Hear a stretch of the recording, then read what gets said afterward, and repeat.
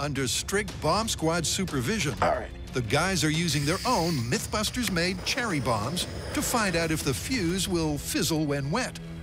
Now, when you hear that Bart throws a cherry bomb into the toilet, let's get to safety, shall we?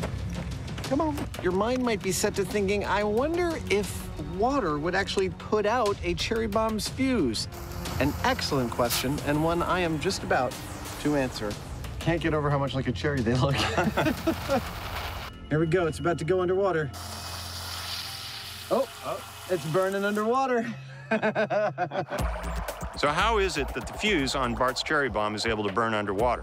Well, to burn something, you need three things. You need fuel, you need oxygen, and you need a source of ignition. Now, as it happens, the gunpowder that runs along inside this fuse has everything it needs to burn. It has its own fuel and its own oxidizer.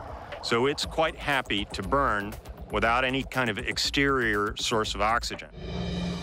Oh! Nice! That was awesome.